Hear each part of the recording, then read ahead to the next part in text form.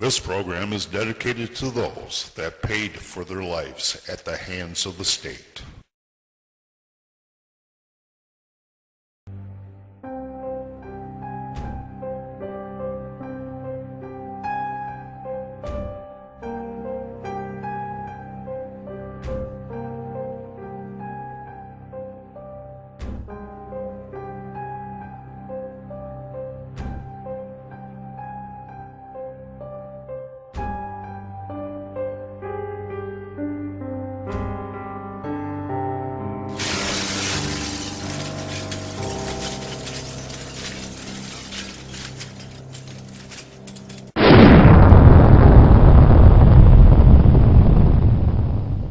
Hello and welcome to another edition of Silent Voices, the only program in America that you, the viewer, can voice your opinion on the child welfare system.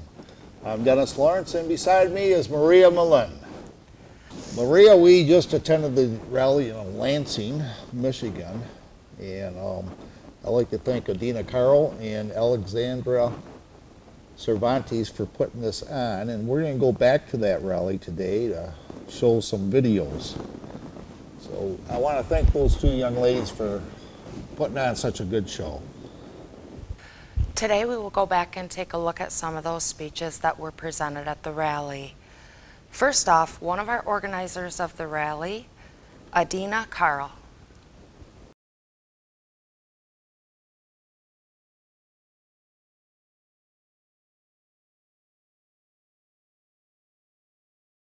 Let's help put this on so everybody can tell their story. My story is just as equally twisted, but before I go to it, I think it's funny because I just recently put a post on Facebook that said the reason that the 10 Commandments can't be put up into government buildings and courthouses is thou shalt not lie, thou shalt not steal, and thou shalt not cheat, would cause a hostile work environment. Yep. I don't even know where to begin. Like, I'm both parentally alienated from my two oldest, and CPS took my youngest. So I fall on both sides of the family court issues. And it's just, it's an atrocity, like, it's chaos. It's an alternate reality. Like, I haven't seen my youngest since February 14th of 2012, which was my goodbye visit. I got an hour with my daughter, and nobody had told her or explained to her what had been going on. It was my responsibility to inform her that there were no more visits, that I wasn't mommy. And I found out 5 minutes before the visit was supposed to be over that my daughter had no clue. I promised her on that day that I would never stop fighting. That no matter what the court said, no matter what the appellate court said, that I was always going to fight for her. In my mind, I can't achieve full happiness without my children. I feel guilty if I have even a little bit of happiness, because how can I even enjoy myself? How can I be happy? How can I smile without them there, without knowing what's going on with them, without being able to see them, without being able to hug them? You essentially took away my life. That's right. Without killing me, because I'm walking around without my heart. I walk around without my soul. That's right. My kids were my motivation. They were my drive. I might not have made the right decisions or the best decisions, but everything I did was for them. It was because of them.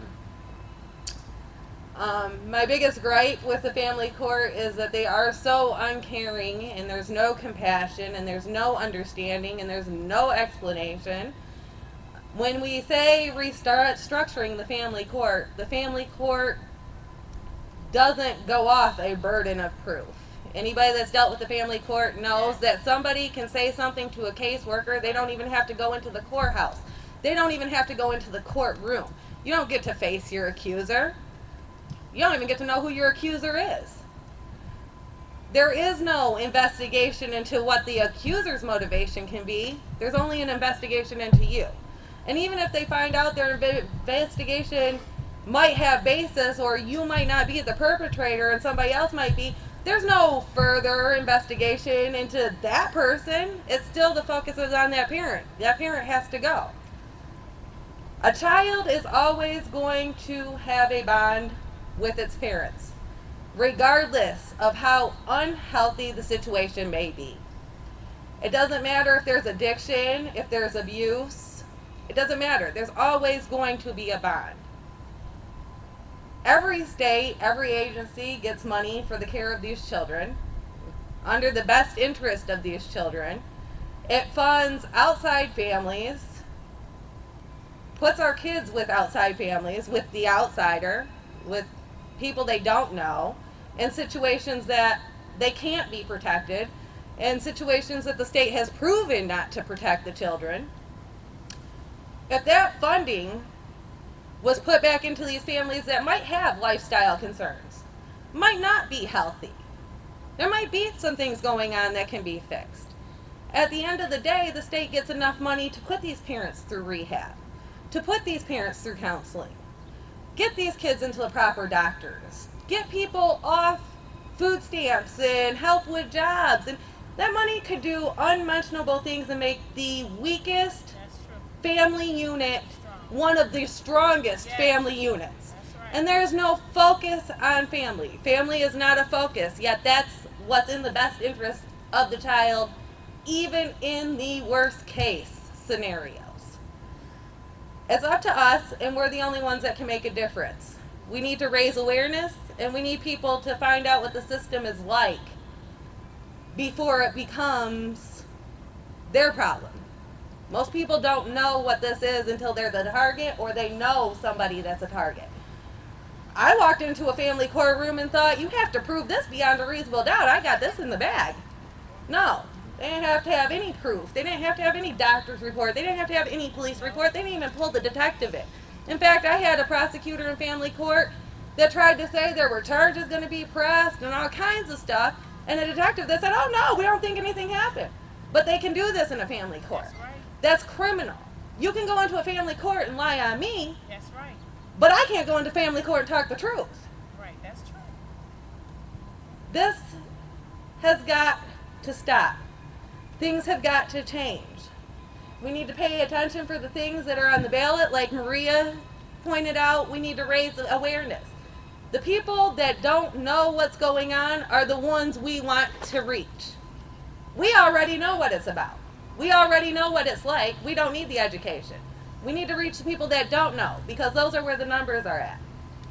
And we need to gather everybody and start making a difference.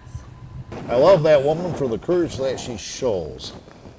We had her in our studio and she put on a very good show, and she did a very good job there in Lansing. Another one of the organizers of this rally, and we had her in our studio as well as Alexandria Cervantes. Now she is currently appealing her termination in court, and her fight continues. Let's go to that clip.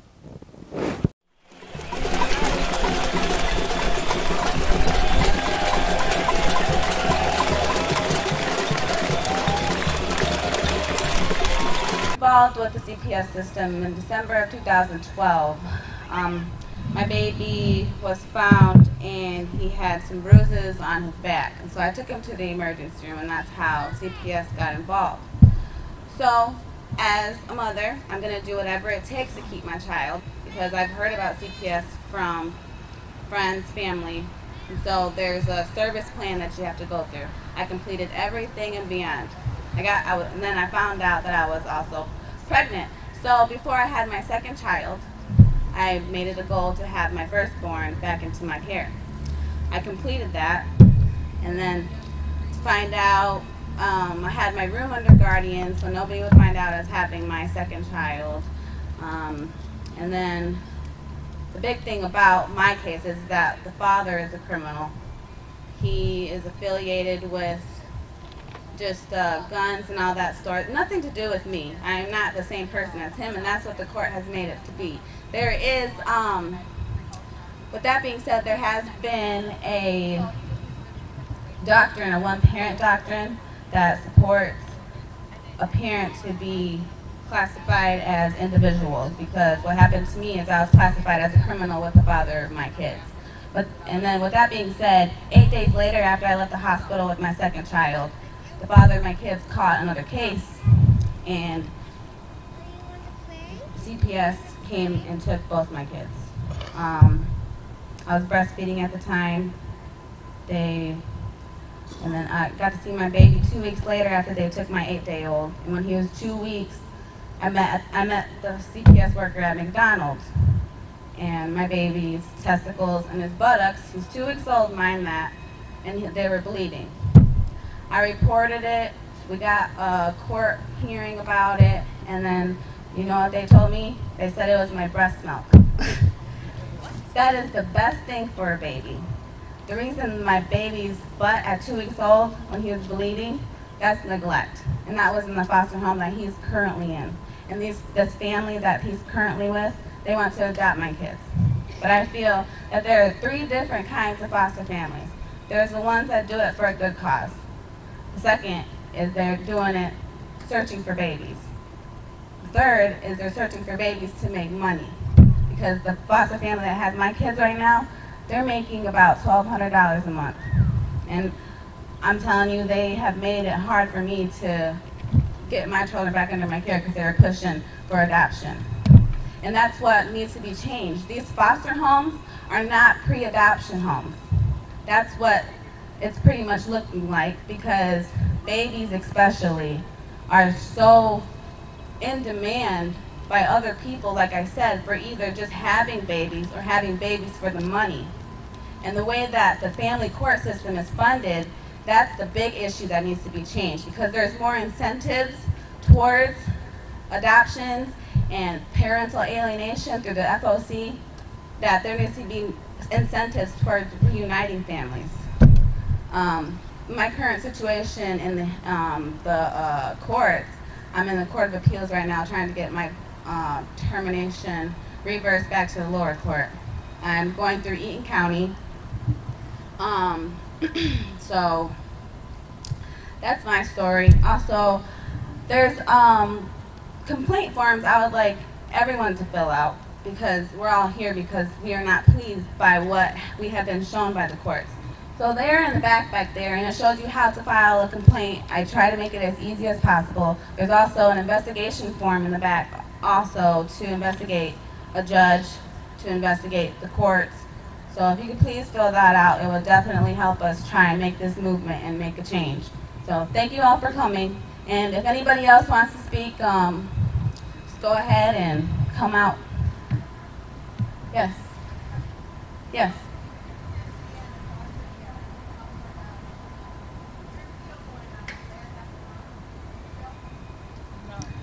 No, they are not, they cannot finalize any adoption until my appeal has been denied, or if it goes back to the lower court and they still find that I am guilty of being a good mom. So no, adoption will not proceed until it is finalized by the Court of Appeals. But even with that being said, you can still, even if the Court of Appeals doesn't look at your case and denies you, you can take it up to Supreme Court. And that's my next thing if I don't win this fight with the Court of Appeals. So.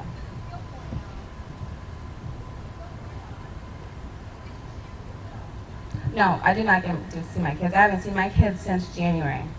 So, yeah, my child is going to be 1 in August, and I have not a clue what he looks like. And I was just at a review hearing that I didn't get notified, but my appellate attorney did get notified about it. And so I went, and they were calling my mom and dad and myself outsiders. Like, my blood isn't running through those children. They said, because my parents are trying to adopt as well. And so they said when the parents start getting visitation, that they're not allowed to bring any pictures of me. But mind this, that the foster mom raised her hand in court and said, well, can I bring a picture of myself and show it to Malachi, my oldest, in case he gets scared?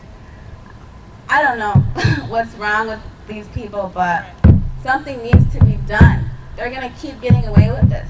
Our Constitution needs to be just taken seriously in these courts, because our constitutional rights are being overseen, and it's getting easier and easier every time. That's why yep, immunity. Exactly. Because they got absolute qualified immunity.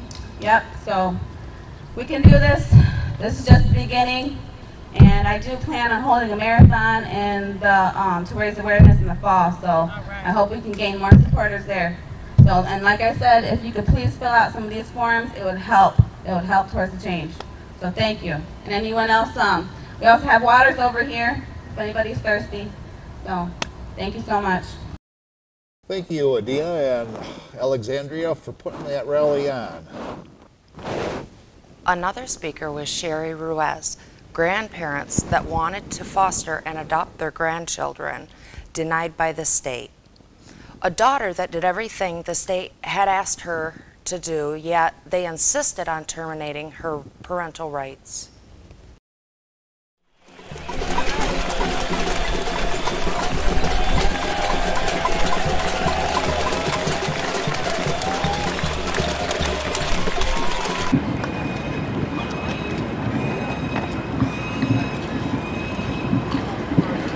Hi, my name is Cheri, and this is my daughter Lisette, and we've been in the system since October 2nd, when the day they took my two grandkids away from me. On this side is my grandson Crescencio, we call him Melon, and on the other side is baby Jordan, and we call her Sissy. This little boy right here, when he left our home, he was the best little angel in the world. We didn't have too much time with Jordan yet. He's so loving. He's in Head Start, and he loves his sister so much. He took his sister to school for show and tell. 3 months ago, we went to court in front of a referee, and at the time, the foster parents said, "Oh, they're doing so good." And recently, we just went back to court, and all of a sudden, the foster parent stands up and has these horrible stories about my grandson. It was such an angel, and I'm not saying this just because he's my grandson. He's been brought up with love and respect. All of a sudden now he breaks windows, supposedly. He's harming his sister and the dogs, and they can't control him. First of all, they shouldn't be foster parents if they can't control a 4-year-old. What if they would have been placed with a baby that had a drug addiction, or was really abused at home, and had autism or some kind of mental retardation? In that situation, a grown man stands up and says this about my grandson. My hands are shaking right now, because there's no way, and what it is that these people want to adopt. And from the beginning, there's been reunification. My daughter has gone above and beyond everything on her own. I stand by her side. I got put on a central registry list because they didn't want the kids to come with me. They told me pretty much, don't fight for your kids. I got a lawyer. I got my name removed. They still said I couldn't have my grandkids. My home was okay. It was all approved. They went through every little step. They waited till the last day before we went to court and told me that I cannot have my grandkids until my daughter is okay. And all this stems from postpartum depression. My daughter asked for help while she was pregnant. She asked for help for 4 months after she was pregnant. Sparrow Hospital even sent over to Sparrow Professional Building to her doctor's office saying this is an emergency and that my daughter needed to be seen and given medication for postpartum depression. They canceled once again out of 6 times. So my grandkids are in a foster home. My daughter gets to see them. It was 3 times a week, 1 hour a day. Now it's went up to 5 hours because she can't have them home yet because she doesn't bring enough food, as they say, to feed them. But like I said, my grandson Crescencio over here, he is going through the worst thing ever. Jordan was only 4 months, so she doesn't know. They have my grandkids calling them mom and dad. Crescencio is so confused. There's no way you're ever going to break that bond between us and our grandson and my daughter. He has that bond, and that's what's wrong with her. Her name is Amy. The foster father is named John. And to me, I think it's all about money. There's nothing wrong with my home. There's nothing wrong with my daughter's home. Right. My daughter's been through hell and back, and I'm sorry to use that word. And she's still going through it. And she's not going to stop fighting for her kids. They can take as long as they want, but my grandson knows we're there. Then just recently, the foster mom took his toy away. Like, really? You can take a toy away from a little 4-year-old just to hurt his feelings more? I feel like when there's reunification involved in the situation, kids should not be placed in a home with the foster parents that are expecting to adopt a kid. Right. They can't have their own kids. Exactly. And you don't sit up and, if you're a foster parent, you treat somebody with respect and dignity. Yeah. Don't treat my grandson and hurt him to make him act out in the wrong way that he shouldn't be acting, because he's never had that problem at home. I don't even have to discipline. I don't have to yell at him. He knows what's wrong and right. He's a very loving child. And like I said, this is all about adoption and money and what they can get out of them. And she's not going to take my grandkids away. But here's my daughter. You can't. Well, she can't talk. She's sad. But we lost our grandma, my mom, in July. My daughter had her baby in May. And that's the only blue-eyed little baby we have in our whole family. The rest of us are dark-haired, brown eyes. She looks just like my mom. So that's our little baby Juju there. And my daughter, like I said, and I'm not just saying this because it's my daughter, but she made some of the best kids ever. And we're going to stand up and fight for them forever, no matter what we have to do. So like I said, there needs to be more help with these parents being able to get their kids back home when there's reunification. Never once have they reached out to my daughter and asked if she needs help with counseling. They don't ask if she needs help with anything. They don't ask if she needs help and do anything. All they do is try to put her down in every little situation there is. Like I said, really you're complaining about what she brings for lunch. And then when she'll bring lunch, the foster mother will already have fed them. And she can't even ask them questions like, why are you acting out? Why are you doing this? Because it's just like you can't even talk to your kids. You can't say anything. But all I'm saying is that there are families out here that do deserve to have their kids taken away, and it needs to be investigated. But investigate and do your job. Don't just take them away just because you assume something bad is going on. In our situation, they never even checked on other family members that we asked them to. They just took them away. So it's been going on since October 2nd. What is today? So I don't know, we go back to court September 19th, and we're hoping for them to come home. But like I said, the foster parents stood up in court and said, my little Crescencio over here is not welcome in his home anymore. Do you guys think that should be a foster parent? I think they need to look in the background of these foster parents that they're giving. We also had a family member that's been a friend of the family for 17 years, went through the whole foster system, became a foster parent, and they will not let her adopt these kids, or let her foster my grandkids, but she can foster other kids in the system through Lutheran Children's Services, but she can't foster ours. And it makes no sense. Everything that we do that they tell us to do, when it's done and over with, they come with something else new. So we're getting closer, hopefully, and they will be back home with us. And I just want to say that I'm so proud of you, Lacey, for everything that you've done. And you over there, Miss Lady, I want to tell you I'm proud of you for standing up here. Okay? Bye. We all are. Yeah. Heartbreaking stories in Lansing. Families being ripped apart by the state of Michigan. We'll be right back after these messages. If you would like to be a guest on Silent Voices, contact us at miparentalrights@gmail.com. That's miparentalrights@gmail.com.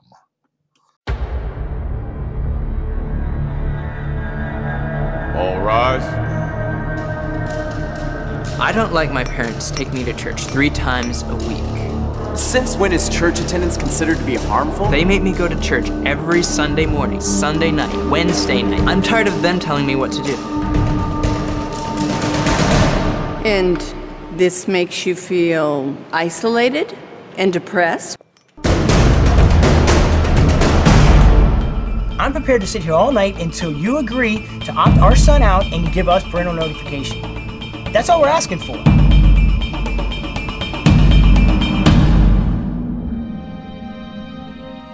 Because parental rights are not written down in the text of the Constitution, it's up to judges to define.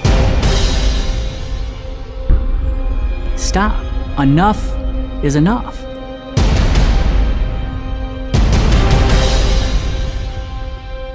I was angry that they dared to even place this in the hands of my 5-year-old son. Dave, where'd you get this? Jake had it at school. Why? I didn't know. I didn't know what other discussions had taken place.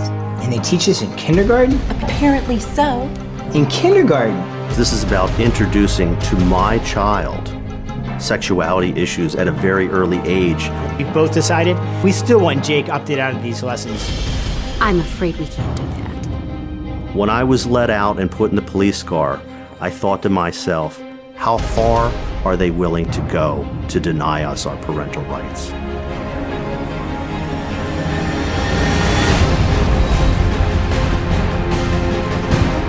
This generation has to fight to preserve and protect parents' rights in the Constitution of the United States. One of two people will decide.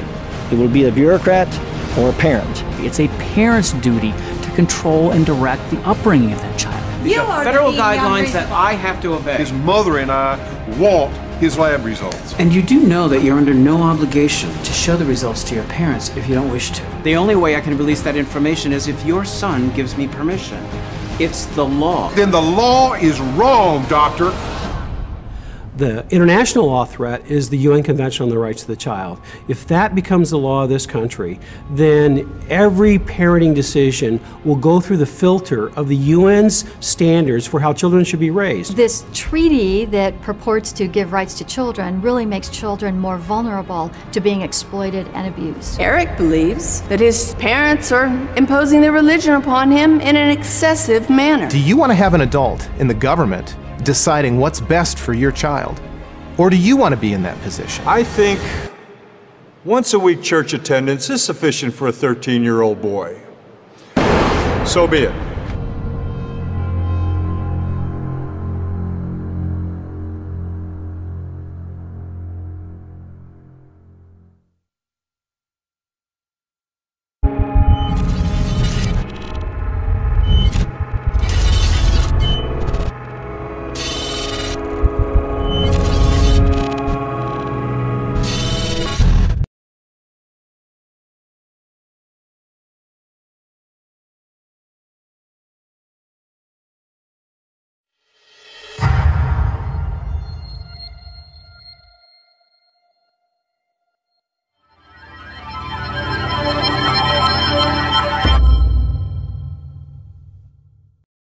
I want to thank you, the viewers, for watching this week.